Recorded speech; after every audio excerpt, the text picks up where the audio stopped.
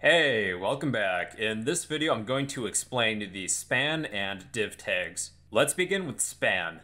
Span adds markup to text or portion of a document. Anything that I surround with a pair of span tags, I can apply markup or some effect to. So in my example document, I have a header and 3 paragraphs. What if I would like this specific sentence to be, red? Well, what I could do is surround this sentence in my document with a pair of span tags. So I need an opening span tag and a closing span tag. And that sentence ends right here. And within this span tag, I can change some of the attributes of this sentence. So I would like to change maybe the style. I'll set the style color equal to red. Now you probably do want this closing tag. If you do not have this closing tag, your span will take up this entire section. So basically that's what span is.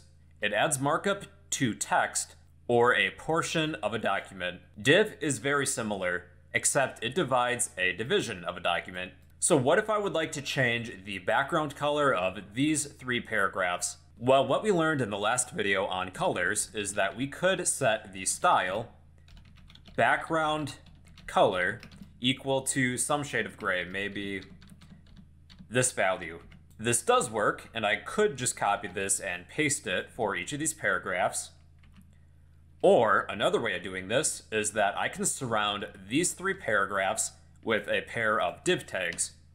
So we need an opening div tag and a closing div tag. And then I will apply this style attribute to the opening div tag, and it will apply this attribute to anything between these div tags. So yeah, that's basically what the span and div tags do. Span adds markup to text or portion of a document. Div defines a division of a document. So yeah, that's span and div in HTML.